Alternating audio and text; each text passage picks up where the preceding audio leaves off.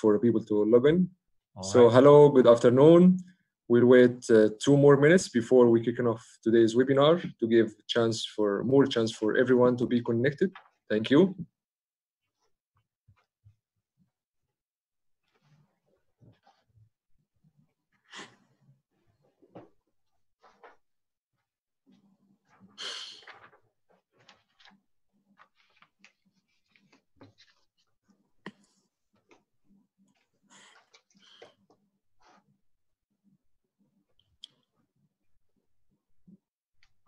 Just we are giving more chance for more people to connect.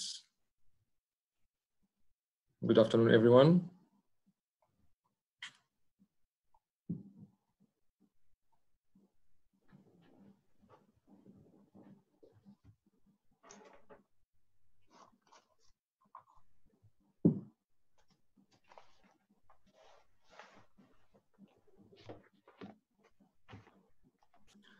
So I think I will have a short introduction. So let's start.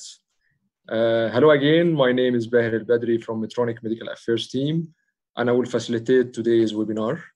I hope all you are staying safe, and thank you for being with us in the second series of Abdominal Wall Repair webinar. We will announce the full episode of the series at the end of our webinar in full detail, but in summary, we will have the first one today, will be led by Professor Marc on the use of inguinal hernia guidelines in the real world. The second one will be next Tuesday as well on the guidance of hernia surgeon on challenge of COVID-19. This is guidance both from European Hernia Society and the valuable insight from the most influential publication in the surgery. And also will followed by the third one on July 8th in laparoscopic ventral hernia repair. This also will be led by Professor Henry Hoffman from the Netherlands. And the last one also will be in groin hernia repair and TEP technique, and will be also by Professor or Dr. Marius Papadis from Greece. So the agenda, again, all detail will be announced at the end of our webinar. And we will post the link for the next webinar in the chat box. It will be in the right side. I will post it soon. And we hope all this will bring a value for you. As you can see on my screen, I can now move for some instruction about today's meeting to be all aware about. So I will move now to it. Sorry for this. Yes, so I'll move this.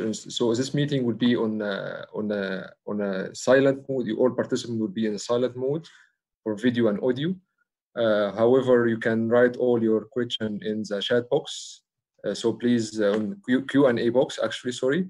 And chat box, leave the chat box only for if you have any issues with the connections or any issues with the presentation, you can write for us. So this meeting will be recorded for training purpose. And please don't take any screenshot or photo during the presentations. And avoid to have someone close to you because this data might be not suitable for everyone around you. And please don't share any patient data and your question during the presentation. So this is just for your information. This meeting will be recorded. So definitely we are all aware about the COVID-19 situation and the impact it has and will have in the ability to attend in-person training. Saying is that we are in Medtronic committed to continuous to support our healthcare professionals with many clinical training and education. So during this time, we use a different platform and tools such a webinar, which could be useful at this time. And before we start today's webinar, let me to welcome and introduce our expert today, Professor Marc Miserez. Hello, Professor. Hello. Professor, good afternoon, sir. So Professor is a professor of surgery and head of clinic in the Department of Abdominal Surgery in the University Hospital of Katholieke University, Leuven, Belgium. And he's the previous president of European Hernia Society, and he's a past editor-in-chief of Hernia, the World Journal of Hernia and Abdominal Wall Surgery, as his honorary member of the Asia Pacific Hernia Society and the founding president, as a current member of the Belgian section for Abdominal Wall Surgery, section of Royal Belgian Society of Surgery, and he has publications more than 100 articles in peer-reviewed journals. So welcome again, Professor Marc, and thank you for being with us. And again, I need to highlight, as you can see in the screen, that the agenda, as Professor Marc will have a presentation for 60 minutes on the use of inguinal hernia guideline in the real world. And it will be followed by some question from your side. So please, whenever you have the question in your mind, please write it down in the Q&A box. And of course, our professor, at the end of his presentation, he will make his best, all the best to address all these questions one by one in the last 30 minutes. And in addition to that, our expert, to make this webinar is more interactive, he is prepared, Dr. Marc prepared, Professor Marc prepared a few checkpoints. So please stay tuned. He will publish this, let's say, checkpoints during his presentation. And this is from my side. So Professor Marc, the floor is yours. Please kick off today's webinar. Thank you all. Thank you very much, Baher, for the introduction. Thank you, sir. I will try to go to the full screen. Is that okay to you, to everybody? Yes, I believe so. It's full screen. All right. So thanks a lot, and give me the opportunity in the next 60 minutes to give you some hints and highlights on inguinal hernia guidelines. First, the first part on the guidelines per se, as they were published more than 2 years ago. And in the last 30 minutes, just to chat a little bit on what to do with this in your busy surgical practice as a general surgeon, taking care of hernias, but also of many other things. So what does this mean, these guidelines in your daily surgical life? These are my disclosures. I will not discuss individual mesh products, so I believe they are not relevant for the lecture this afternoon. And Baher asked me just to highlight again the special period we are in. And as you all know, this is an image on the left side of the air traffic just 1 year ago, March 19, and on the right side, March 20. And of course, this is all related to this coronavirus and the impact it had not only in Europe, but in the whole world on our activities, both professionally and private. And Baher just asked me to show you 2 slides, or a few slides on first of all, the status of corona in Belgium. This is Belgium. We are an 11 million inhabited country in the middle of Western Europe. As you know, our capital is Brussels, which is in here. And we have many European Union institutions located here in Brussels. And you can see here, this is a fairly recent overview on the incidence of corona cases confirmed here in Belgium. And dark green is much higher than, for instance, almost white, like here in the south of Belgium. This is the number of cases that we had in Belgium starting early March till now, the beginning of the week. And you see we had a peak of almost 1,500 new cases per day, beginning of April. But more importantly, of course, than the number of cases is unfortunately the number of deaths. And you see that the curve closely follows the curve of the incidents all over. Again, with more than 300 people dying, unfortunately, at the top of the pandemic, which was early April, as I just told you. And as you can see here in the inset, most people were older than 75 or 85 years old who died, but even patients much younger, 25, 44 or 45, 64, unfortunately succumbed due to this virus. 2 slides before we kick off on resources that might be helpful for you as a surgeon. And as Baher already said, there will be a webinar organized by Medtronic next week on COVID-19. This will deal probably mainly with hernia. But if you're interested as a surgeon to know more about COVID-19 and your surgical practice, I really advise you to go to this website of the American College of Surgeons, where there is a whole website with all different items, education, ethical considerations, and so on the effect of COVID-19 in your daily surgical practice after the lockdown, as is the case in many countries, especially in Europe and North America. And for those who are more into endoscopic surgery, I'm happy to tell you that currently, even today, the virtual Congress of the EAS is running. We were planned to head to Krakow at this really very moment, but unfortunately, due to the pandemic, the live Congress was cancelled and was replaced by a virtual Congress. And again, it's running for the moment. So if you're here, you're not looking at the virtual Congress. But if you're really interested in surgical issues, endoscopic surgical issues, and Corona, I advise you to go to the virtual Congress tomorrow. You see at 5 o'clock, there is a whole session until 6:40, starting on Corona and emergency surgery, oncology, laparoscopy, how to recover from the lockdown. So especially with the eyes of the European Association for Endoscopic Surgery. But let's come back to the main task of today. And indeed, as Baher said, to make it interactive, I would like to kick off with a short question for a moment, and that's the following one. Have you read any guidelines on a surgical topic before? And you can answer by yes, briefly, yes, extensively, or no. And I just saw before we started that we have almost 200 people, I think, logged in for the moment. So I'm curious to see how people vote for the moment.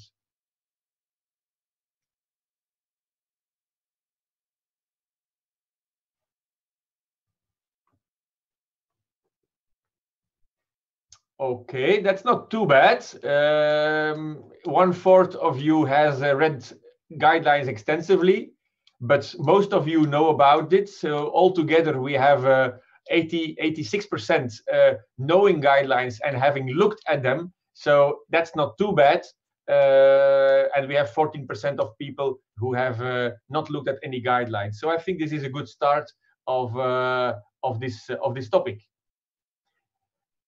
Talking about guidelines, ladies and gentlemen, then the first question, of course, is do we need to improve surgery and especially in detail hernia surgery?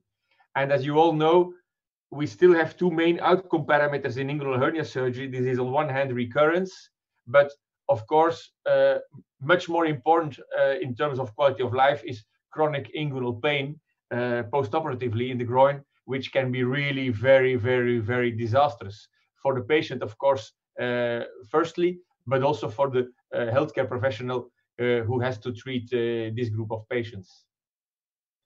Just another example from one of the big European databases. This is the Danish hernia database published in the American Journal of Surgery in 2015. What did the authors do? Well, they looked at all very small umbilical and epigastric hernias, smaller than 2 centimeters or 2 centimeters large, between January 8 and December 10. So this is really the piece of cake that you would even let your resident operate under your assistance. And these authors looked at clinical recurrence and reoperation rate up to 5 years post-op. And astonishingly, you can see that almost 1 in 5, almost 20%, came back up to 5 years post-op for a recurrence or for a reoperation. So even this small, very, very simple, may I say, umbilical hernia can give some problems. On the other side of the spectrum, there is the giant parastomal hernia, often combined with midline incisional hernia. And because of the quality of the data, I go back to the Danish hernia database with all some well-recognized and very scientific authors. And what they did in this paper, an original contribution of some years ago, and they looked at the outcome of parastomal hernia repair in their database. And as you can see here, highlighted in yellow, 6% of patients died within the first 30 days after inguinal hernia repair, after parastomal hernia repair. And emergency repair was the strongest risk factor for a reoperation or death. So these are dramatic numbers, and we have no reason whatsoever to believe that in other countries we are doing so much better than in Denmark. I would even say on the contrary.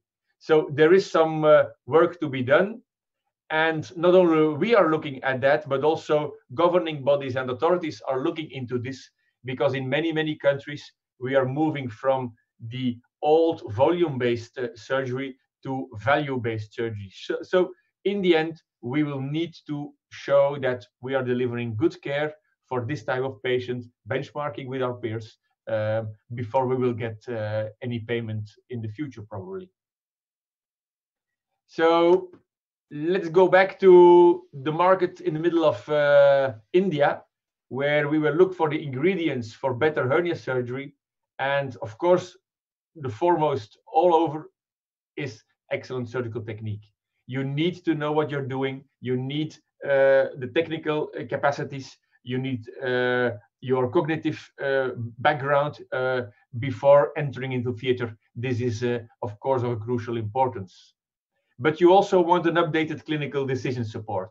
This can be guidelines, but ideally, this should be even an online application that you can use in your daily practice for your decision to be taken.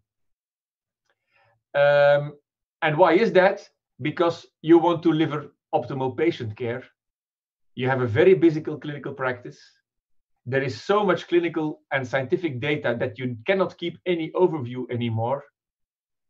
Moreover, there is more than just having a look at data. You need a critical appraisal of them and an integration of all them together if they're dealing with the same fact. And guidelines, if they are very practical to you, they need to finish up with recommendations and the real clinical decision support, as I just told you. And of course, guidelines are only interesting and useful if they are regularly updated. So I think these are important points. I will not go into the medical legal points of guidelines. If you want, you can ask me later on. I have a strong opinion about that, and I'm very happy to share that with you later on. Guidelines, as you can see, ladies and gentlemen, are made or were made by many different societies. You see here the American one, the International Endo-Hernia Society, the EAES, America's Hernia Society, Asia Pacific, Australasian, and also the Afro-Middle East Hernia Society. Some of them have published guidelines, some of them not collaborating, others collaborating. And so this group that you can see of 50 experts from all over the world took the initiative many years ago, almost 5 years ago, to make international guidelines. And as you all know, this ended up in the guidelines, hernia surge guidelines, published in 2018 in hernia. So I'm aware of that. Probably you are also aware of that, because many of you have read guidelines and probably also hernia guidelines. But it's very easy to find them. If you just type hernia guidelines in Google, and this is what I did a few days ago, the two last ones really refer on the first page to the hernia surge guidelines. As you can see, international guidelines from groin hernia management. This is an open access paper, so you don't have to pay. You don't have to be a member of any society. You can go to this very bulky paper, as you can see, 165 pages. And you can read all of it. I will just give you some hints. I will not go very much in detail unless you ask me during the Q&A. You can see that the paper was published 2.5 years ago and is already cited almost 280 times in this short period. But even if you don't go to Google, but you go to any of the websites of the participating societies, very often on the homepage already, you will find a link to the very same guidelines. And for those of you who don't master English so well, thanks to the help of Medtronic, a summary of the international guidelines was published in many different languages, as you can see here: German, Spanish, French, Italian, Dutch, and Polish. And through the website of the European Hernia Society, as you can see here, you can easily find them and download them for free. Of course, it's not the full document of 165 pages, but it's a very good summary of the guidelines for you to be used. And last but not least, also on Facebook and Twitter, it has a specific hashtag on Twitter. There is the International Hernia Collaboration on Facebook, where the guidelines are very often referred to and mentioned. So I would say, ladies and gentlemen, if you are still really not aware of these guidelines 2.5 years after publishing, I guess you must be living on another planet. So just to give you some hints, the guidelines are organized in organizational, preoperative, perioperative and intraoperative aspects. And we have some conclusions, we have some recommendations, and of course, the strongest one for you to be taken into account in your daily practice are the 47 strong recommendations. And again, I will highlight to some of them during the next few minutes. Which methodology did we use? We used the GRADE methodology. You can go to this reference paper or to the GRADE website to know more about it. But as you can see, the evidence is graded as very low, low, moderate, or high, based on the quality of the published literature on that. And then based on this quality, the guidelines group could end up with no recommendation, a weak recommendation, or a strong recommendation. And even weak recommendations could be highlighted or upgraded, I must say, to strong recommendations if the guidelines group felt that they were very important for you to be taken up in your daily surgical practice. This is an interesting paper that I just want to allude to very shortly, which was published very recently in Surgical Endoscopy, the beginning of this year, with the same hernia surge group and with the group of the Netherlands, guided by Maarten Simons, Jaap Bonnier, and Nadine van Veenendaal. And what did we do? Well, the guidelines were presented at 4 different congresses: the EHS Congress in Rotterdam in the Netherlands, the EAES Congress in Amsterdam during that same year, the APHS meeting in Tokyo in 2016, and the American Hernia Society meeting in Cancun. And we asked the participants whether they agreed with some of the guideline recommendations or conclusions. And when I will present the guidelines in the next few slides, you will see that there will always be a banner coming up with those colors.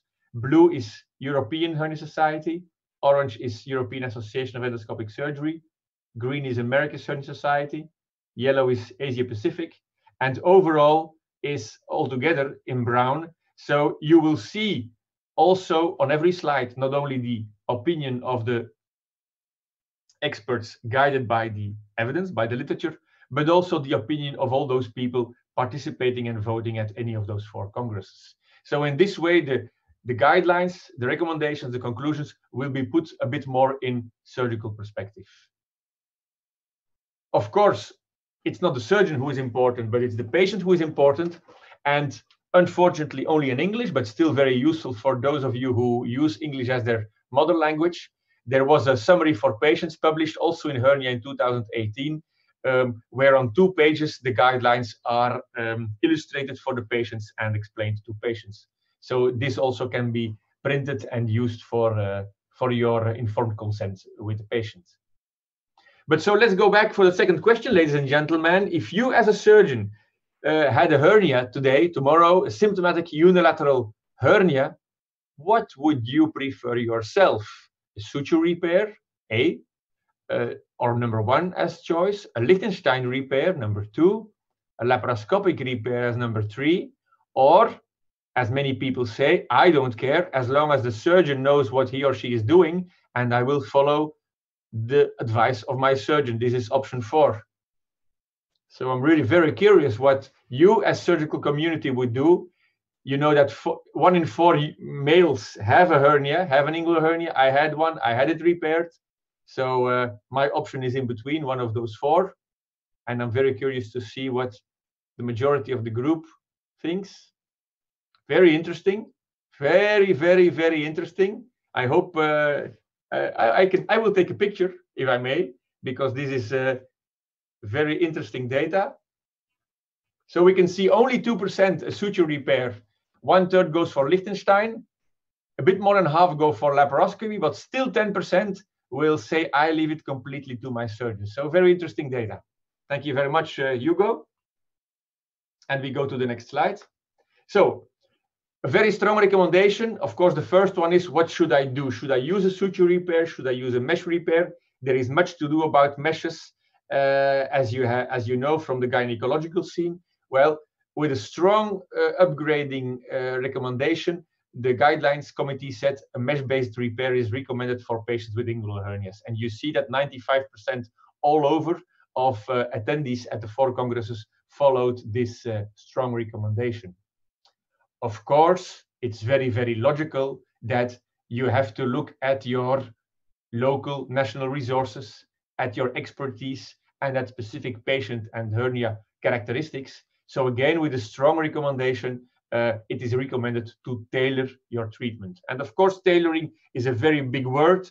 Everybody will give it his or her own definition. But again, just to say that there is not one way down to hernia repair, you need to try to tailor based on all those different parameters. Let me just say again here that you will see the level of evidence. Very low, low, moderate, and high. And of course, this is important.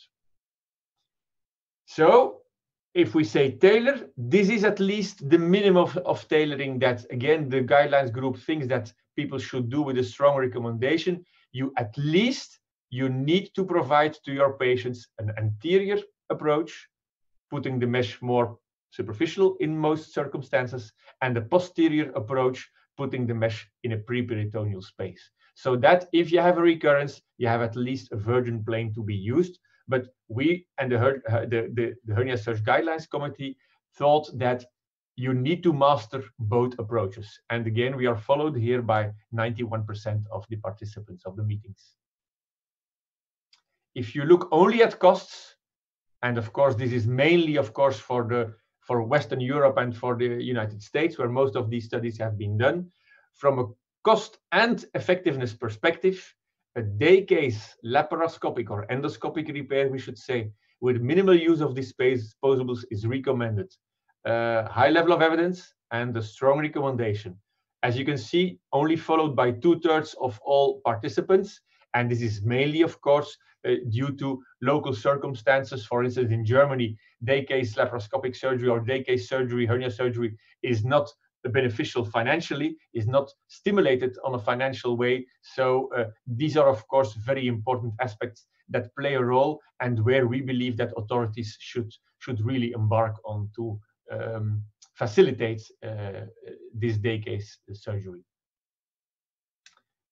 What about laparoscopy or Liechtenstein? Well, especially in bilateral hernia repairs, their laparoscopy is really recommended for a primary inguinal hernia, provided, of course, that's always the same, that the surgeon has the expertise and resources. Strong recommendation, 91% following. So you can debate about a unilateral one, but for a bilateral one, the evidence and the large majority of people agree that laparoscopy is the way to go.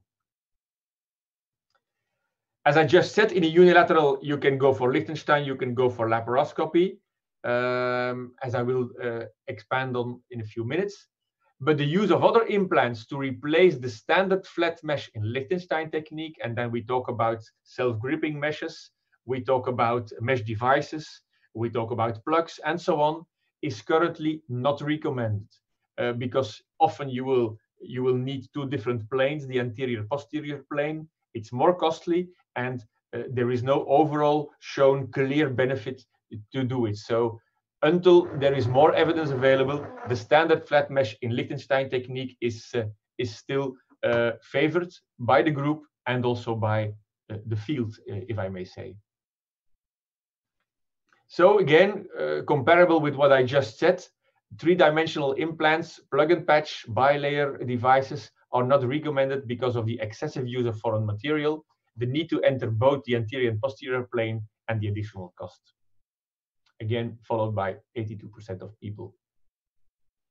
If you go for laparoscopy, as we said, more than 50% would go for a laparoscopic repair of the audience. Well, is there an advantage of going by TAPP, transabdominal, or by staying completely extraperitoneal, TEP? No, not anymore. Many years ago, there was a trend, but it seems now that this is really based on the choice, the choice of the surgeon, on the surgeon's skills, education, and experience. But there are no hard arguments to say that one of the other is better or worse. Strong recommendation, followed by almost 100% of people. What about women? Well, ladies and gentlemen, indeed, women is a special group, also for hernias. And it's clear that in women, often you can find more frequently than in males femoral hernia. And this is one of the main reasons that, with a strong recommendation upgraded and followed by 3/4 of the participants, the committee says that if expertise is available, women with groin hernias are recommended to undergo a laparoscopic repair with mesh implantation. So this is an important one, and as I said to you, this was a weak recommendation, but strongly upgraded by the guidelines group. What about femoral hernia per se? So we don't talk about women now, but in general, if you have a patient with a femoral hernia, and if you know it on beforehand, of course, by clinical examination or by imaging, well, again, it's a copy-paste of the previous slide. Providing expertise is available, a laparoscopic endoscopic repair is also proposed for elective femoral hernia repair. A little bit the same data, again, strongly upgraded, and 3/4 of the people joining the different meetings agreeing with that. I alluded to this one already briefly before. It's an important one. If you want to treat recurrent hernias, and most of us, of course, still do, because even 5, 6, 7, or up to 10% of the hernias we see are still recurrent hernias. Well, if there is a failed anterior tissue repair, so suture repair or Liechtenstein repair, and the patient comes back with a recurrence, there is a very, very high consensus with a strong recommendation, 91% following, that you should embark on a posterior mesh bilaparoscopic repair, because in this way you can use another plane, better recovery, less chance for complications and for chronic pain. And this is vice versa.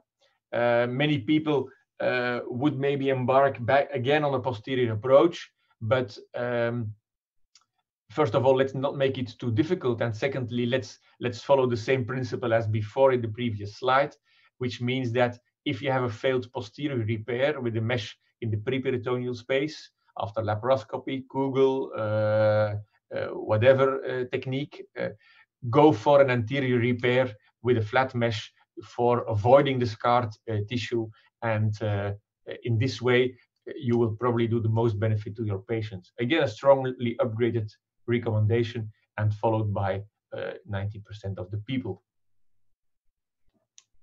This is one of the last ones that I will allude to before embarking on the second part of the lecture, and this is mesh. And this is a difficult one, and I took the initiative to show you not only the recommendation but also 2 new studies that were published very recently. Let's first go to the guidelines. The guideline committee says that large pore monofilament synthetic flat meshes with pores of 1 to 1.5 millimeter, and we call that large pores, relatively large pores, and meshes with a burst strength which is strong enough, and strong enough for most of us is 60 Newton per square meter as tensile strength or burst strength, in all different directions, is the material that should be used. Why is this a weak recommendation? First of all, because there is some evidence, but most evidence has been done based on weight or density. And you know that weight or density is evaluated by grams per square meter. And it's only very recently that people have gone into the evaluation of pore size.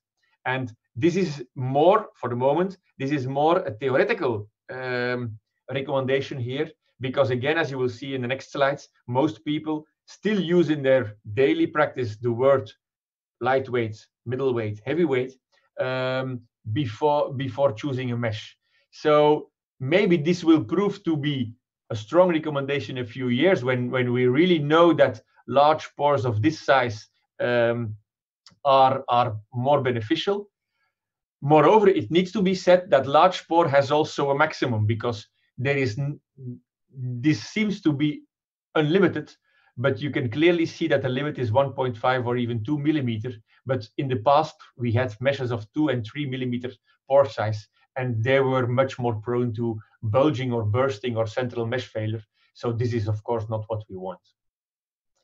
But just as I told you, talking about meshes, and especially talking about mesh characteristics and burst strength, uniaxial tensile strength, anisotropy, elasticity, compliance, and so on, it makes us sometimes very, very confused. And so this is why, before finishing Baher on the first part, I would like to show this paper published in Surgery earlier this year.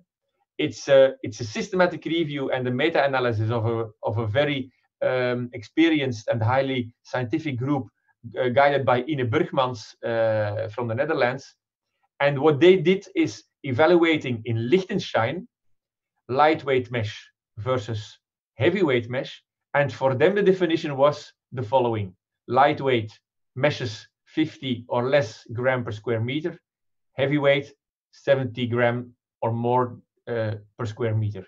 And you can endlessly debate about this until the sun goes down tonight, but I won't do it, don't worry, about the definition. But if you follow this definition, and I think it really makes sense to follow this definition in daily practice, they clearly saw that there was not a huge benefit, but there was a slight benefit for any pain. Here you can see it.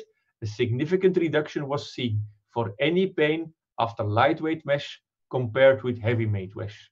This is the single and only advantage of using a lightweight or a large pore mesh in Liechtenstein. No difference in recurrence, no difference in severe chronic pain, only the general postoperative pain and any pain, so not only severe pain, is slightly reduced, it seems, from this recent paper after using lightweight mesh.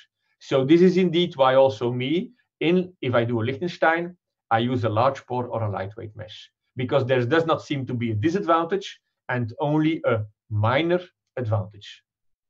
And very strangely, ladies and gentlemen, in laparoscopy, it's completely different. It's just the contrary, and it's the same group of Ine Burgmans who published it, but it's followed by many other people, and the methodology of this paper published in the Annals is very, very nicely done.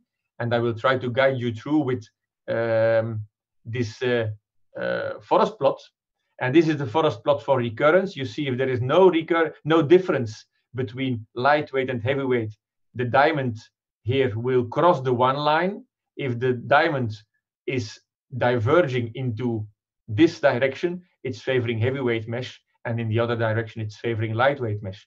And you can clearly see that for all hernias together, recurrence seems to be higher when using a lightweight mesh in laparoscopic repair.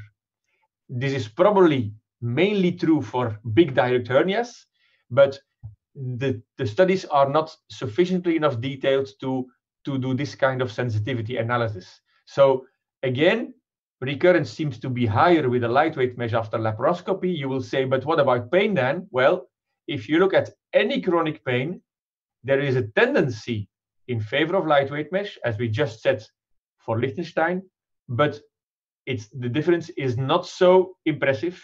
And for the moment, most people believe that this and this together both weigh into the advantage or the choice of evaluating a heavyweight mesh instead of a lightweight mesh. Last but not least, the authors did here a sensitivity analysis for severe pain. And even for severe chronic pain, you see that the diamond becomes bigger because the confidence interval is larger. But also here, there is a trend in favor of lightweight mesh. But since the diamond is crossing the one line, it's not statistically significant. And so we cannot say, purely based on these data of well-designed randomized controlled trials, that lightweight mesh is better, even not for severe chronic pain. So, summarizing, lightweight mesh probably in Liechtenstein as #1 choice, heavyweight mesh or normal pore mesh probably as #1 choice in laparoscopic repair. This is the end of part 1. And Baher, I think I should just continue. Is that correct? Yes, yes, sir. You can shoot. Okay. So we'll take the question at the end of our session. All right. And so I hope most of you are still online and even awake and enthusiastic. So let me just ask you this third question. What is your opinion on guidelines?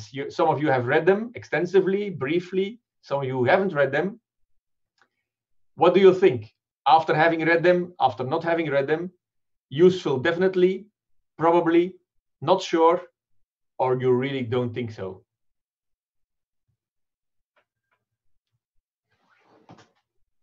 So please cast a vote. I don't know how many people are participating for the moment, but we'll see it in a moment. 240, wonderful. Congratulations by Herr.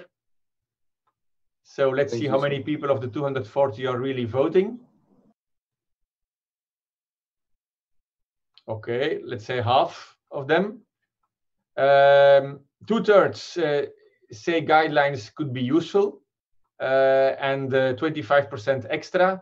So there is only a minority, a very small minority, I might say, of 6% that says guidelines are not useful or I'm not sure. So I agree with you that guidelines can be useful for the reasons that we alluded to in the beginning of the presentation, because it offers for you a kind of summary of the current evidence. But of course, there is more, ladies and gentlemen. Thank you, Hugo. Indeed, there is more than just making guidelines. Just making guidelines makes the job not done. Indeed, there is a question mark instead of an explanation mark. And I will try to give you some hints on how to use them in your daily practice. Dissemination, implementation, it's clear in the guidelines also mentioned that all countries or regions should develop local, regional, national dissemination and implementation strategies. There is very low evidence, but I think most of you will agree on that. So this was a strongly upgraded recommendation. And as you can see, almost 90% of the participants at the 4 meetings agreed with that. Dissemination can be done and should be done through the EHS national chapters. Here you see a meeting in Vienna during the European Hernia Society meeting organized by Professor Fortelny. And here we had a national chapter meeting with all national delegates of different European countries. And of course, they have the task to disseminate the guidelines in their local circumstances, in their region or in their country. And it's important, ladies and gentlemen, that guidelines, as we said already, should be tailored to the local circumstances, local protocols to improve this local applicability. And then I mean concerning the presence of expertise, concerning the presence of resources, but also concerning sociocultural aspects should be taken into account when implementing these guidelines all over the globe. Training is of course important, because if we train our residents, if we train our students, if we train our junior consultants with the guidelines, this is of course the first step. And there is strong evidence, and therefore also a strong recommendation, that a goal-directed curriculum, which includes anatomical review, procedural steps, intra-op decision-making, and simulation-enhanced technical skills, will make you a better hernia surgeon. There is evidence, there is general agreement. You see 97%. It's a wonderful voting for this statement. But of course, this is theory. And again, it's very important that different societies, different national sections of European, American, Afro-Middle East, Asia-Pacific, and so on, societies take this into hand. And there is still some work to be done. Training, as I told you, one very nice example of the hernia school of Germany, the German hernia school, governed by Wolfgang Reinpold and his colleagues, under the control and guidance of different German societies. Well, what they do, as I just said, they implement the current guidelines in their book, in their training, in their standardized curriculum. So this is, of course, very, very important for guiding people from the beginning on the importance and the value of these guidelines. And there, Wolfgang, Ralph, and Bernd Steckemesser are doing a great job. So this was for a long time one of my slides in my presentations. You can try to disseminate, you can train, you can make curricula, but really implementing, making that people all over the globe, or the large majority of hernia surgeons all over the globe are using them, this is really the bottleneck. And I must say that recently, a few years ago, I also added here a question mark, and I will tell you why.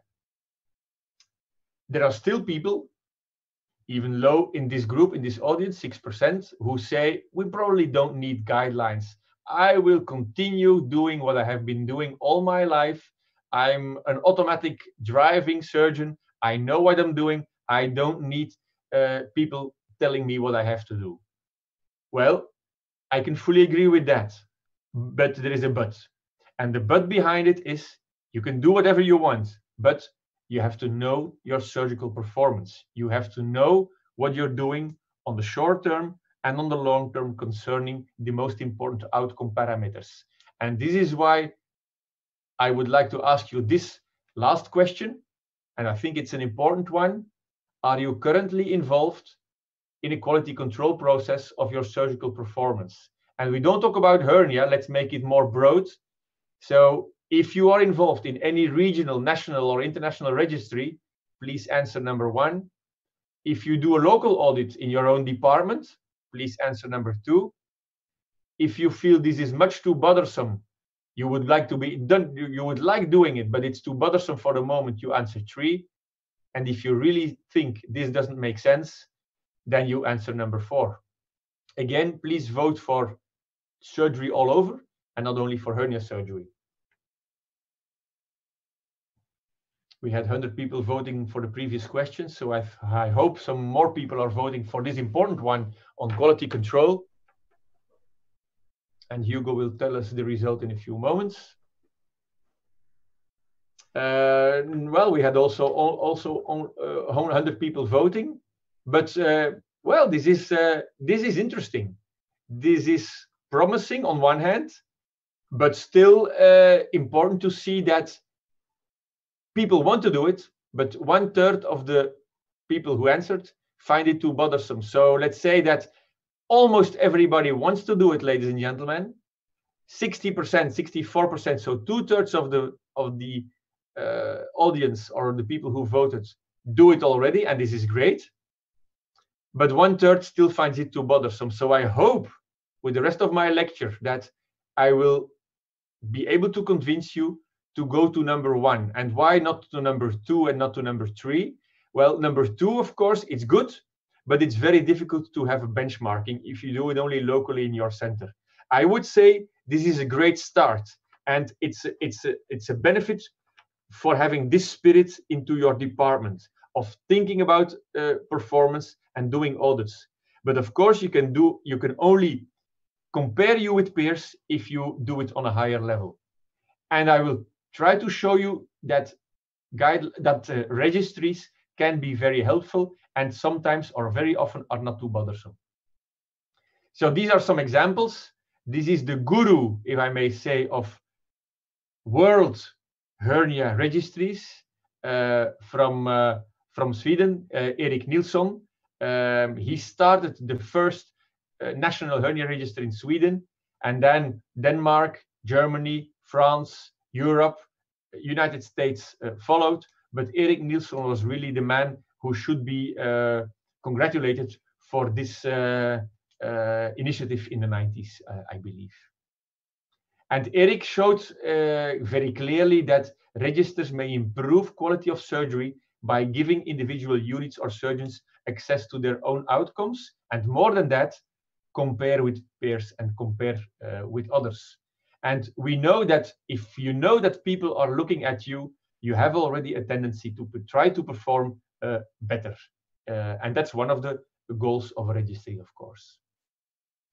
So What about registries in the guidelines? Well, as you can expect, a weak recommendation, 90% following it. Countries or regions are suggested to develop and implement registries with high coverage, that's an important one, and long-term follow-up for quality control. So that's a very important point, ladies and gentlemen. A registry and a registry is two. And this is what I want to show here in this slide. Registries are truly and much, much more than randomized controlled trials, a reflection of the real world based on these prerequisites.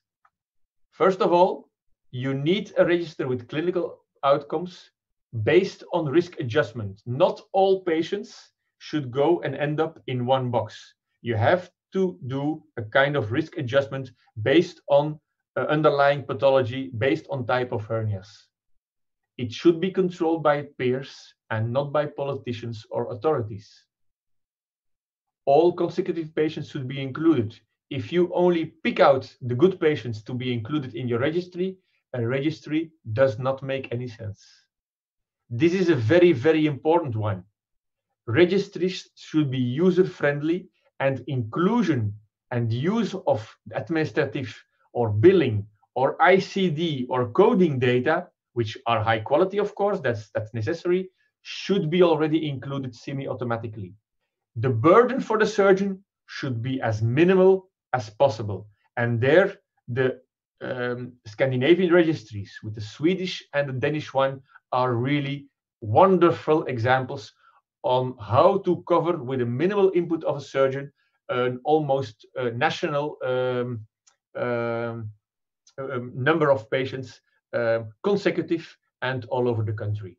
User-friendly software, very important. There should be a kind of monitoring and source data verification to make sure that data in the register are really correct and true.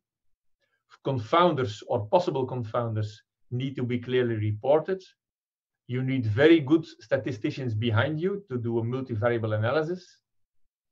Very important, as we already said, is give back the data to the surgeon with information on where he or she stands compared to the rest of the peers. And surgical anonymity for the health administrators should be guaranteed, because otherwise the data will be used against us. And this is not the purpose, of course. We first want to know how we are doing, and we should get the chance to do and become better. Registries need to be built in a good way. This is simpler for inguinal hernia, more difficult for incisional or ventral hernia. We know that we have patient variables, procedural variables, and also prosthetic variables. I will come to that in a second. So they need to be included to a certain extent. And here you need to find a balance between burden for the surgeon and scientific value. So you need some basic variables, independent variables from this top of the triangle to be included, because otherwise you will not be able to say anything about your data. But it needs to be a good balance between, again, surgical burden and scientific value. And of course, outcome is mainly complications, quality of life, recurrences, chronic pain, and so on. I believe in Europe, and for those people joining from Europe, they definitely know what I'm talking about. I believe for Europe, this European Union medical device regulation will change things. And normally we would already have been started, because you can see here that the implementation phase was planned for May 26 this year, but due to the Corona crisis, the EU has decided to postpone this implementation with 1 year. So we are now talking about May 2021. What does this regulation says? Well, this medical device regulation says that all surgical meshes become high-risk devices. All patients will need an implant card. Clinical trials will be used both in post-marketing as now, but also in pre-marketing, and this is new. And you will see here, there will be a very important role for high-quality registries and collaboration with surgical societies to know outcomes, to know whether some devices perform better than others as one of the different variables to be included. And all this will be partially included in one European data bank on medical devices, which is called EUDAMED. So this will change practice, and societies, surgical societies, European Hernia Society, medical companies, and surgeons all together with the EU are working now on trying to put all those pieces of this difficult puzzle together so that everything can be started in one year. There is more than just measuring, ladies and gentlemen. What do I mean with that? And I'm slowly coming to an end, Baher. There is more than just measuring. If you measure your data and you're doing very well, you can be happy. If you're doing not so well compared to your peers, you have to check what is the cause and what will I do to react? What is my plan to do better and to try to come up with a rescue plan? And of course, this is a very big challenge for surgeons, because you know the difference between God and the surgeon is not so different.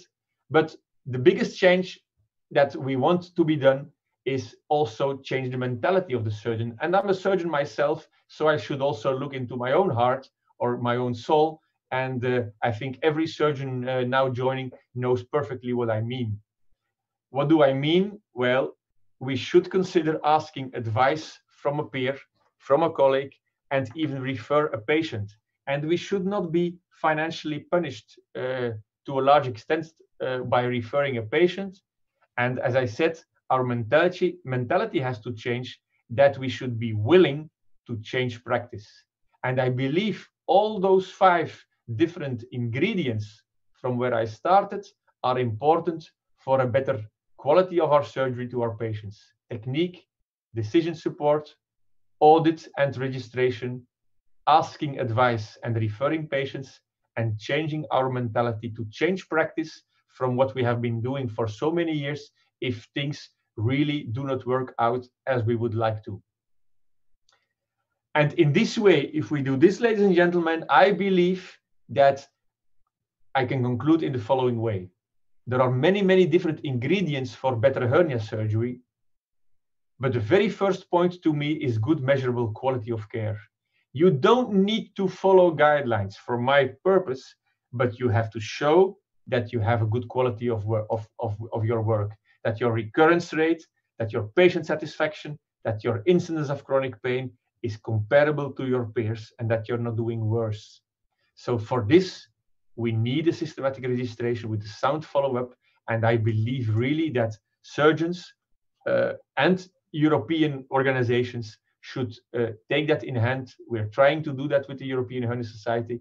It's not easy. We're trying to do that on a local, on a national level.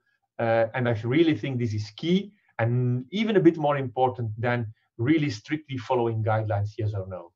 But high quality guidelines offer a condensed critical review of the current evidence. And for this, they can and are very, very helpful for you, because in one booklet of 165 pages, you find most of the evidence summarized. Dissemination is not too bad, but can still always be improved. So this will probably be the new brave new hernia world. It's my last slide.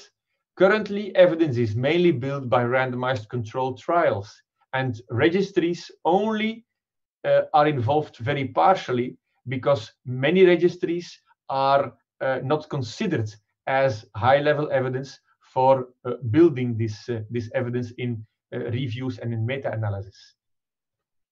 This evidence now currently has been the basis for constructing guidelines. But in order to know that guidelines are doing well and improve the patient outcome, we will need these high-level registries to show that what we do, according or not according to the guidelines, really makes sense. This will make registries much more important, and it will increase the quality of them, so that here probably the balance will shift. The balance will shift from registries becoming as important or even more important than randomized controlled trials in the evidence of the next 10-15 years.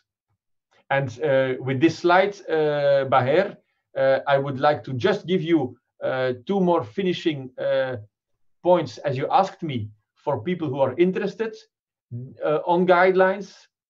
Please have a look or even take a picture. I know it was not allowed, but here you can take a picture, because this is an overview of guidelines, classifications, recommendations for reporting outcome results on different items in hernia repair that the European Hernia Society, has published in hernia in the last decennia. And this is brand new. It's an update of the guidelines specifically for laparoscopic repair, published in surgical endoscopy by the International Endo-Hernia Society of Professor Bittner and Professor Köckerling, published in surgical endoscopy last year. And very brand new, still fresh, is the very nice endeavor of Dr. Henriksen and her team on primary ventral, so umbilical and epigastric hernias. This was a joint initiative of European and America's Hernia Society, and they published 2 papers, one in the BGS and one in the BGS Open, both early this year, on umbilical epigastric and specific primary hernias in rare locations or specific circumstances. So I think with those 2 slides in addition, you will have a quick overview on where to find the current highest level evidence and guidelines in hernia surgery. So thank you very much for attending. I'm ready to answer some Q&As in the next 15 or 30 minutes. Thank you very much indeed, Baher. Thank you, Professor Marc, for this comprehensive discussion, comprehensive presentation. Actually, I hope this will bring a different impact for our audience and attendees for better patient outcome, of course. So before we moving now to the second part of our webinar, that's just to look for all the questions here in Q&A box. So please, for all our audience, please write all your question again in Q&A, not in chat box. So if anyone have some question, drop in chat box, please move it to Q&A. And now we'll start to address. I also post the next webinar link you can find in chat boxes as well. So please, Professor Marc, you can start to look in Q&A box down. You'll find we have 38 message. We'll start to click and then we'll see one by one. We still have almost 30 minutes. So we'll try to select the most impactful question to be answered, because we have here 38 questions as well for the coming 30 minutes. I think this will become the hardest part of the whole afternoon, Baher. Yes. And indeed, the first one is already a very interesting one. What about the Zarda technique? Well, the first thing I think we have to say is the Zarda is a suture technique. So it's a very elegant suture technique. It's a new suture technique. So this one comes into competition with Schuldeis, because Schuldeis until now, and also in the guidelines, has been described as the best suture technique. So if you use suture, and again, it's not recommended according to the guidelines, if you use a suture technique, Schuldeis has been favored in the guidelines. Why is that? Because the evidence on the Zarda is still low and of moderate quality. So there are no high-level studies with long-term follow-up. There are no data from registries, because it's still a relatively recent technique. And it might be that in the end, Schuldeis will be at the same level of the Zarda. This is an open question. And whether the Zarda on the long term will be able to give the same data as a mesh technique, this is very difficult to say. We know that hernia is partly a collagen disease, and therefore suture repair, and especially Schuldeis repair, did not perform so well with respect to recurrences. It remains open. I think in selected cases, everybody can do what he or she wants. Therefore, we became a healthcare professional and surgeon. But again, if you use the technique, include your data in a kind of registry, in a kind of audit, so that you can deal with that. And maybe I will say one word on medical legal aspects of guidelines. Is this a problem? If you would say, I continue doing the Zarda and I don't follow those guidelines of hernia search, is this a medical legal problem? Well, this will not be a medical legal problem unless in one circumstance, I believe. And the circumstance is the following. If you continue using a technique which is not shown in guidelines to be high level concerning outcome, and you don't inform your patient, you don't document it in your file, and you don't perform any audit on your data, I think then you're in trouble. And of course, this is the same if you do Liechtenstein or laparoscopy, but especially if you follow to do a technique which is in the literature not soundly buttressed. And again, you don't tell it to your patient, you don't do a sound informed consent, you don't mention it in the file, and you don't do an audit, then I think you might be in trouble. Is this due to guidelines? Not at all. Any expert in court will say that, irrespective of the presence or the absence of guidelines. At least that's my personal opinion. Let's go to the second question, because otherwise I will keep on chatting here all day. These days in my hospital, a question from Ibrahim Turki Tamour. We are not allowed to do unilateral non-recurrent inguinal hernia repair laparoscopically. Management afraid from aerosols COVID-19 infection transmission. What do you think? What do you do? Well, indeed, this is a specific corona or COVID situation. Indeed, this was also in the time of our lockdown, when we were not sure that patients had corona or not. We were advised not to use laparoscopy, or to make sure that desufflation and all air CO2 going out of the patient was accumulated in a specific sealed safe box. Now we are treating all our patients in surgery after they have done a COVID screening, and only negative screenings are operated in our general ward. So now we start again with laparoscopy because the patient, with of course a certain number of false negatives, with the patient being tested. But I think this is local guidance by your hospital administration, and of course you have to follow this. I think this makes perfectly sense. It has also to do the same with lap cholecystectomy and lap appendix. So let's go to the question of Peter Motale, if I say it well, Peter. How do you approach recurrent sepsis post-mesh in diabetic smoking patients? Well, that's a difficult one, because it seems much broader than only inguinal hernias. I think this is such a specific case-by-case decision that you have to be taken, because you are talking about very, very risky patients concerning surgical site occurrences. Diabetes, smoking, and obesity are the three most important patient-related risk factors for surgical site occurrences or wound complications.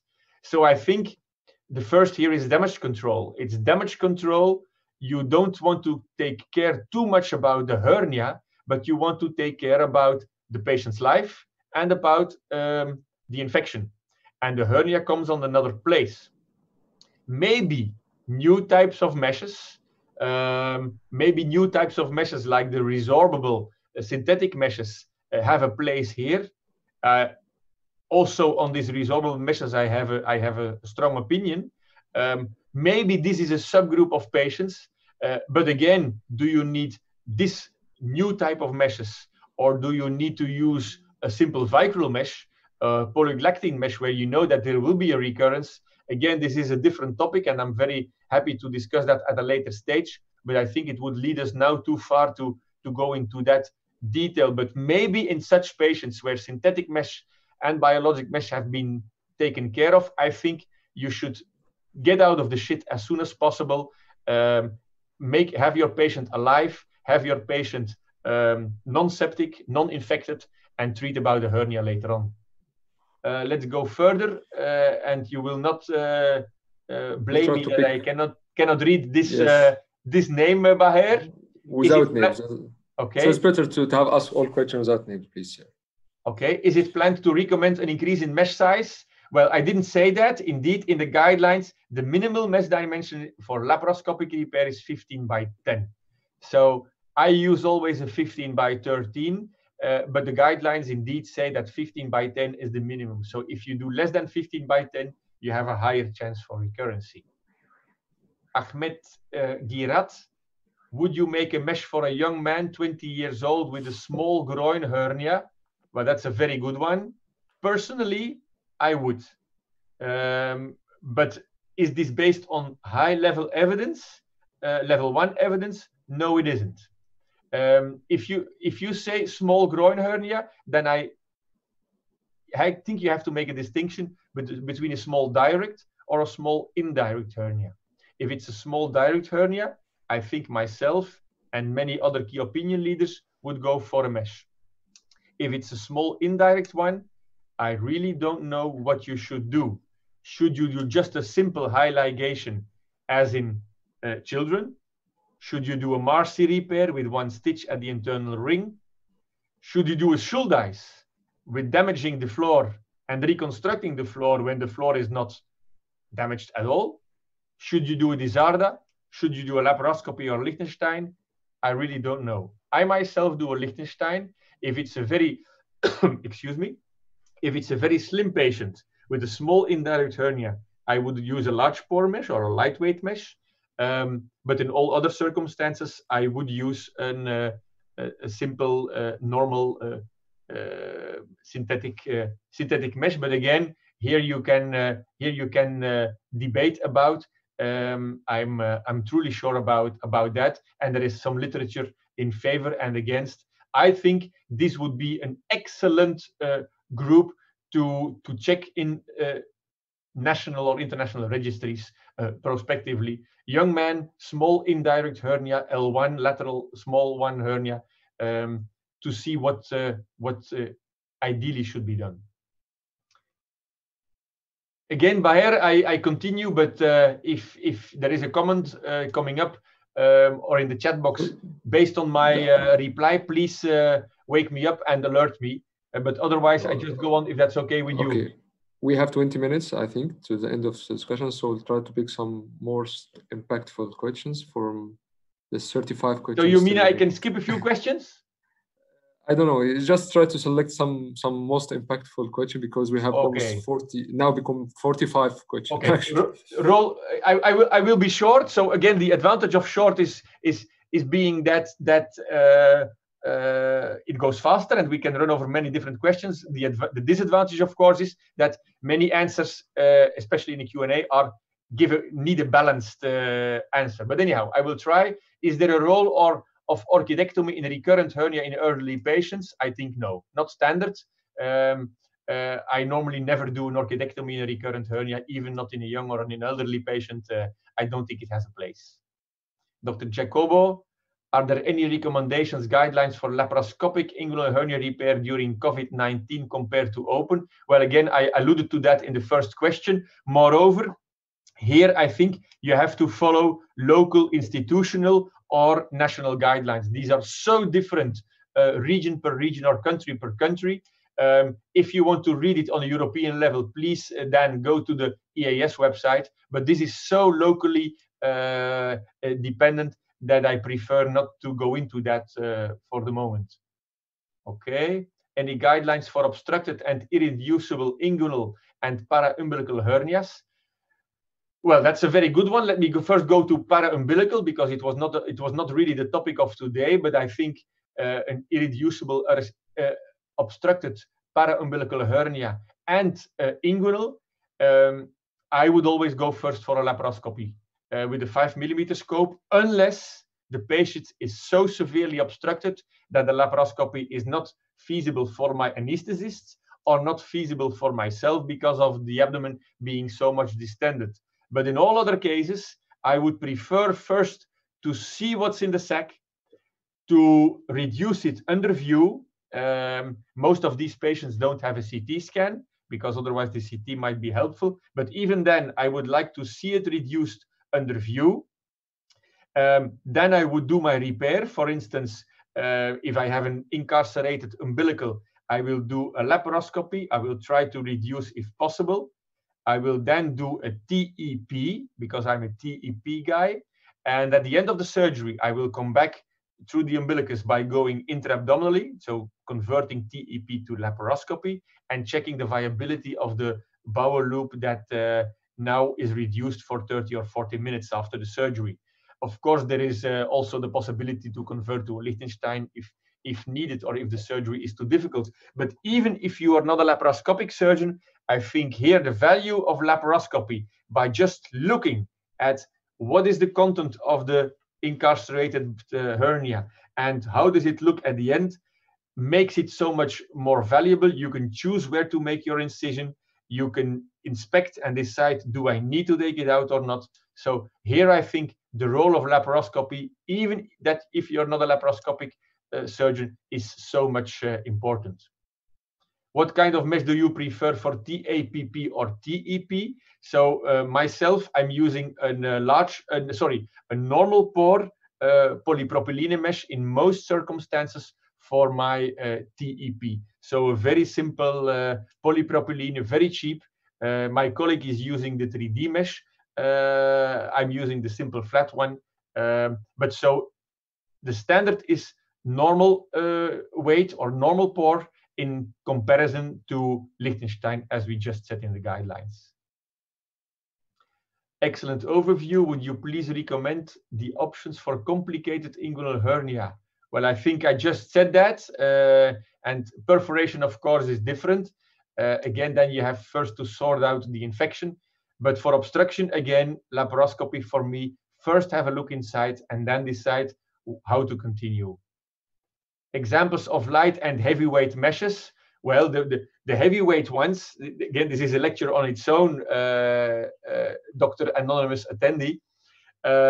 Heavyweight, most people consider the Marlex mesh, the normal barred mesh or the normal Proline mesh as the classical, the Parietene mesh from Medtronic, as the classical heavyweight mesh. And all the others, Parietene light, all the light versions, soft mesh, whatever you call it, these are the lightweight meshes. I think the most important that you have to ask to your rep is what is the pore size, the general pore size, because pore size and pore size is again two, but what is the standard pore size of your mesh? Is it less than 1 millimeter?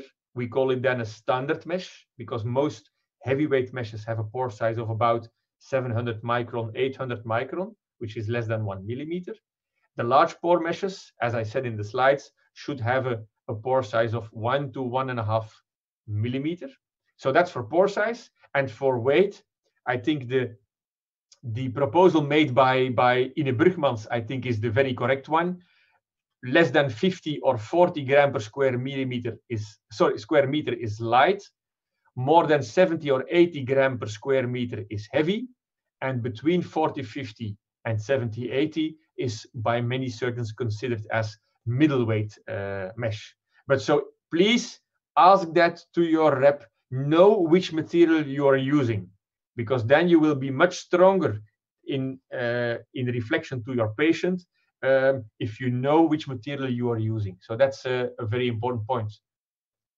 Young fit man with medium-sized hernia, what is the technique of your choice? Well, again, my first choice in my tailoring, people who don't like me will say you don't tailor. Well, I do, but again, tailoring and tailoring is two. If I have a patient coming with an inguinal hernia who has not been operated, primary, unilateral, or bilateral, and the patient can undergo a general anesthesia and is agreeing with the general anesthesia, I will go for a laparoscopic TEP repair.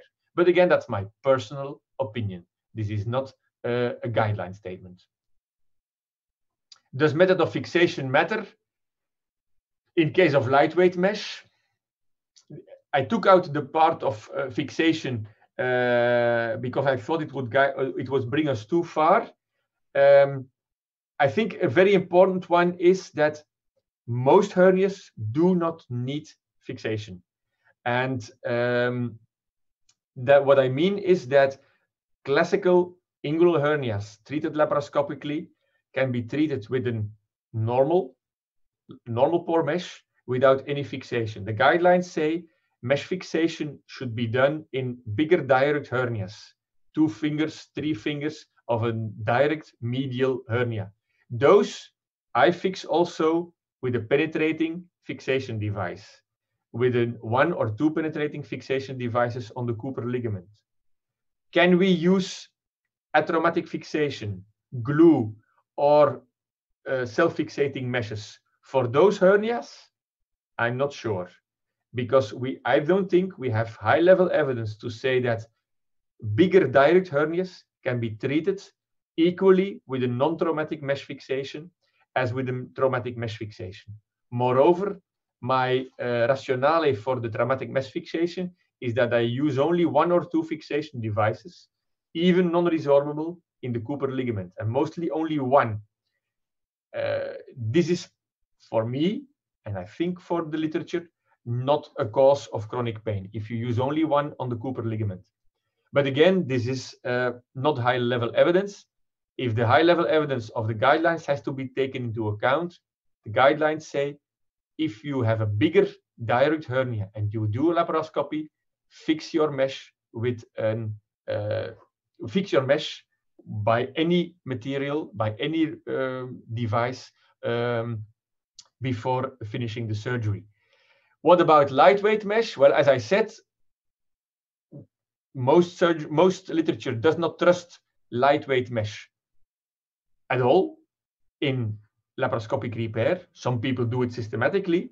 I think there is no harm of using a heavyweight mesh, first of all, and the benefit of lightweight mesh has not been shown, according to my opinion, in laparoscopic repair. So that's the reason why I don't use systematically a lightweight mesh, because the benefit has not been shown, on the contrary, in laparoscopic repair. I hope I make myself clear to Dr. Khalifa. Let me go on. Interrupt me again, Baher, if I need to. Would obesity divert you away from laparoscopic repair? I would say for an inguinal hernia, on the contrary, because you have a higher risk for wound complications. And I mean, we don't talk now about super obesity with a BMI of 55, but an obese patient, 30, 35, BMI 40, I think laparoscopy is ideal for an inguinal hernia repair.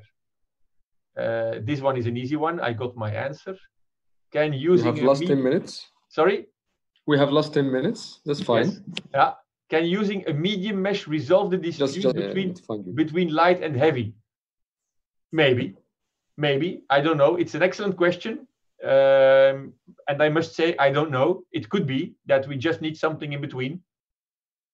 But again, the definition of light and heavy, the definition of pore size is so debatable that we need more evidence, we need more guidance in this era. Hernia is a collagen disease. My question, is there any study to improve collagen production in the body, genetic or drugs? Dr. Fate. Stop smoking, I would say. But for the rest, I have no idea. I think if you stop smoking, you will improve probably your collagen production. I don't know how long it will take. But that's the only thing I know about. I don't know about any other alternatives for the moment. What is the consensus for closing the hernia neck in laparoscopic hernia repair? Well, normally you don't close the hernia neck, unless Dr. Abdel Hafiz means something else. Because if you go by TAPP, you will reduce the hernia and you will close the peritoneum. If you go by TEP, you will reduce the hernia sac and you will just leave it. I know that some people will do something with the hernia neck. They will twist it or they will close it or put a suture in order to avoid a kind of internal herniation. But I have never seen it that a hernia neck in the peritoneum will cause an internal hernia. It's different when you keep the peritoneum open, then the patient might develop an internal hernia after laparoscopic repair. So I don't close the hernia neck by any means in laparoscopic repair, and in TEP, I try to avoid opening the peritoneum by all means so that I don't have to close anything. If you have to close the hernia neck in a large scrotal indirect hernia in, for instance, a young adult, then I most of the time use an endoloop to close the hernia neck circumferentially. I don't use clips, I don't use a suture, I use a vicryl endoloop at that moment. Okay, I should have looked at the second question. I mean the closure of the defect. All right. So closure of the defect. Well, this is a question for TAPP people. I think most TAPP people now use a barbed suture because it goes faster. You don't need to make a suture in the end. But there is one important drawback. If you use a barbed suture for closing the peritoneum after TAPP, leave only a short tail or bury the short tail at the end. Because if you leave a long tail of your barbed suture intra-abdominally, it can act like an adhesion and cause severe obstruction with dramatic consequences. Let's go further. By here, I continue. Any place for only suture repair if defect is small and muscles are strong? Well, we discussed already about the young man with a small indirect hernia. Maybe there is a place, and I have already alluded to that before. I don't do it, but I think there is a place to be investigated. In practice, not in the world of fantasy, does laparoscopic repair has a higher recurrence rate? That's a good one. That's a very good one. If you do it properly with a large mesh, I think the recurrence rate is not higher as in Liechtenstein. So this is what the literature also says. About 4 or 5%, I think, is real world data. Some end up in 10. In the ideal world of randomized trials, it's about 1 to 2. But I think real world data are about 5%, both for open, both for laparoscopic repair. And again, if you use a large mesh, and another point that I want to make is the position of my mesh will be adapted to the type of the hernia. What do I mean with that? A large direct hernia, my mesh will largely overlap the midline. In a large indirect hernia or a scrotal hernia, my mesh will largely overlap to the psoas. And maybe I will even fix it laterally with glue to avoid sliding of the mesh in the defect. And for a large femoral hernia, I will put the mesh as deep as possible. And very often for a femoral hernia, I will fix it again with one traumatic fixation device on the Cooper ligament. So this is maybe the question for this. Sorry, the answer for this question. I'm sorry. Thank you for marvelous talk. How will you approach a patient with groin pain during walk or cuff? Clinical examination is completely normal. Radiological investigations normal. No previous groin surgery.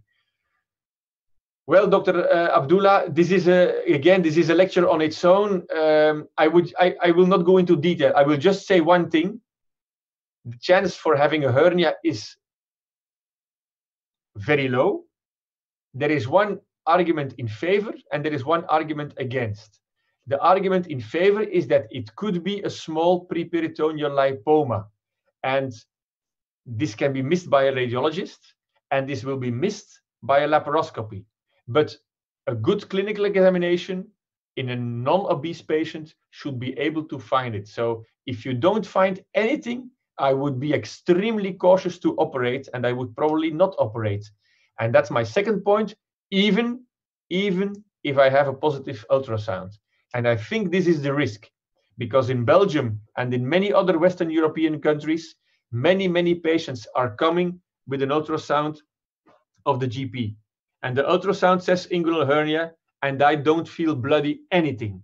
And I don't see anything, and the patient has never seen anything. Well, I will look at this patient with my physical rehabilitation specialist. We will check for the hip, for prostatitis, for the adductor tendinopathy, for Acnes syndrome, for anything. But be very cautious for doing a hernia repair, even with a positive ultrasound. If the patient has pain and no swelling, this is the dangerous patient. So think twice, show it to a colleague, ask advice before embarking on it. You will save a lot of trouble.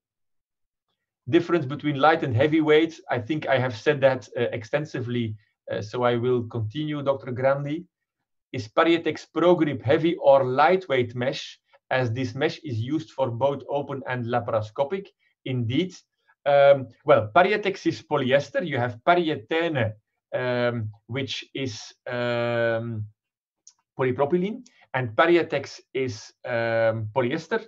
And this Pariatex is a large pore mesh. So I think most people consider it as a lightweight mesh. I don't think there is Pariatex light. No, there is no Pariatex light or normal. Pariatex is polyester and is a large pore mesh. But Baher, please correct me if I'm wrong. I think it's like that, polyester large pore. Okay. Baher will check and reply to Dr. Khalil later on. Yes, we'll approach him. We'll approach him and ask him. We'll answer him. Are we need to fix pro-grip mesh by sutures during open repair? That's a very good one. There have been some papers, Dr. Ibrahim, that showed a higher recurrence rate when the medial part of the pro-grip mesh was not fixed on the above the pubis, so cranial to the pubis. So I don't use it because I think there is no proven benefit of pro-grip except some time gain. That's true. You win some 8 to 10 minutes per surgery in Liechtenstein, but in a direct hernia, in a larger direct hernia, I would put one additional suture where you place the additional suture, medial suture of the Liechtenstein repair, even when you use a pro-grip. That's what I would do, but again, this is personal opinion based on my own experience and on the literature. Inguinal hernia has 2 times recurrent. What is the third step of methods? Well, as I said, after anterior go posterior, after posterior go anterior. If you have a second recurrence, so a third hernia, I think again you should discuss with your colleague where the second recurrence should be operated and the approach. I think this is very individual, Dr. Al-Hussein, so I can not give you any concrete advice on that. Time left, Baher, it's 16:31. What do you think?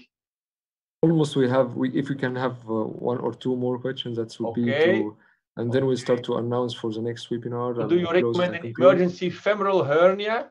Well, the same. First do a laparoscopy, and then you can decide what is in. Try to reduce. If you cannot reduce, you can try to open the pectineal ligament.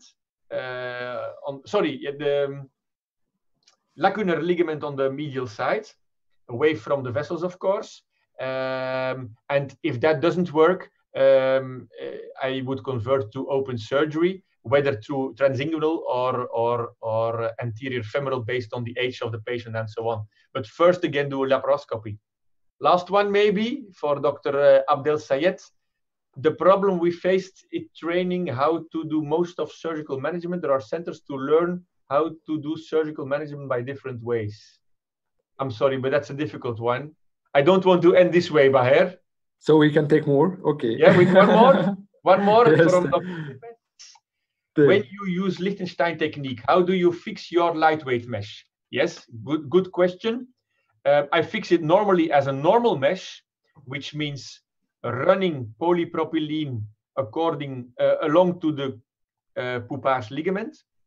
I use 2 or 3 vicular sutures cranial.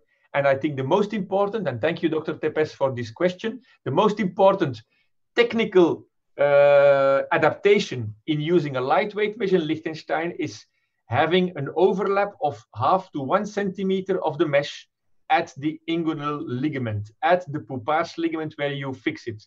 Because earlier studies have shown that if you fix it edge of the mesh to edge of the ligament, you have a higher chance of tearing out of these large pores. So make sure you have a 0.5 centimeter to centimeter overlap at this inguinal ligament. Again, thank you for this technical important question. Baher, I will not look at other questions because I will. So I think the discussion is very, very interactive and a lot of questions. I can see almost like 54 more questions still remaining. So I think we should organize another kind of webinar dedicated only for this kind of Q&A answers, Q&A sessions to take all these questions from the audience. Well, really, it was. I just want to say, Baher, thank you for giving me the opportunity, and thank you for all these questions for this large audience, because I think this shows to us, to you as Medtronic, this shows that inguinal hernia is still so very popular and so very debatable. So let's do things together to improve our quality, to improve our understanding. Thank you for hosting us. Yes, thank you, Professor Marc, to be with us. Actually, on behalf of Medtronic, I would like to thank you again and thank all our audience, and I hope all they are enjoyed the experience. And of course, we'll keep checking with you again to see your next time availability to host another more successful webinar like such.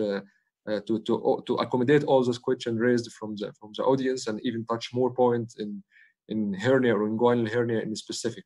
So thank you, and please allow me to, if you let me to share the next webinars that we are scheduling. Yes, so I will start sharing this next webinars that we are running for all our audience to be aware of. So next Tuesday, actually, we had this one by you, sir. Thank you again. And then we'll have the next one the next Tuesday on guidance for hernia surgeon and trainees on challenge on COVID-19. So we'll have speakers from European Hernia Society, and we have also some author for this document. So it will be very fantastic, and I encourage all to join us.